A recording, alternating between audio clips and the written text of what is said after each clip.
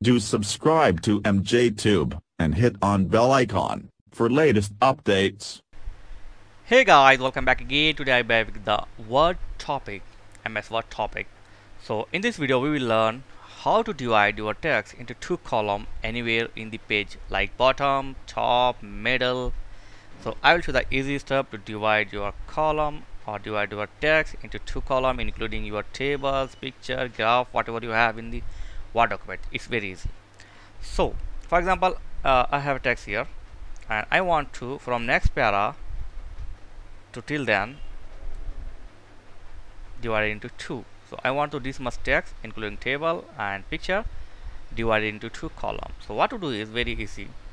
Click on layout, then click on columns here, extended columns, and click on 2. That's it. Now you can see this much text is normal and this much text including picture and table divided into two columns. Now the same thing will continue like other text is as it is.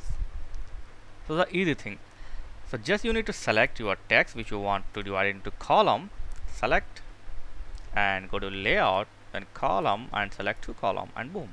If you want three column, you can go with the three column like this. It's very easy, it's very simple. Yeah, so that's it.